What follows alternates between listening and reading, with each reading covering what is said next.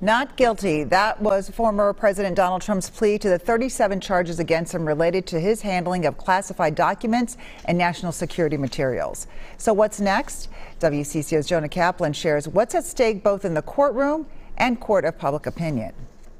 There is no precedent. This is it. But despite Donald Trump being the first former president facing federal charges, attorney Chris Kieser explaining the next steps are rather routine. Trump today was read his Miranda rights. He pleaded not guilty. And by law, the case can move as quickly as a trial within 70 days. Kieser, though, expecting the Trump team to put up several roadblocks through pretrial motions. It could be asking the court to take a look at certain evidence in the case that they want to keep out of a trial. Maybe it's something that they thought was obtained illegally by the government.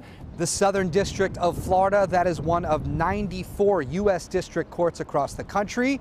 We have the District of Minnesota, located in this courthouse in downtown Minneapolis, a much quieter scene here than in Miami. Besides the legal calendar, there's also a political calendar to consider, one that President Trump much more enthusiastic about.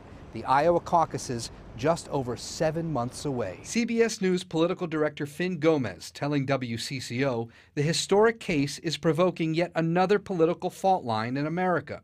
And Trump's hold on the Republican Party keeps getting stronger. There's such a disparity, there's such a contrast, Jonah, between how the Republicans are viewing this and how Democrats are viewing this and how the rest of the country is viewing it. Donald Trump is eating this up and gaining momentum by, gaining fundraising strength. The first Republican debate is scheduled for August. Gomez says it's unclear if Trump will even attend. Jonah Kaplan, WCCO News. There is nothing in the U.S. Constitution that prevents a convicted felon or someone charged with a felony from being a candidate for president.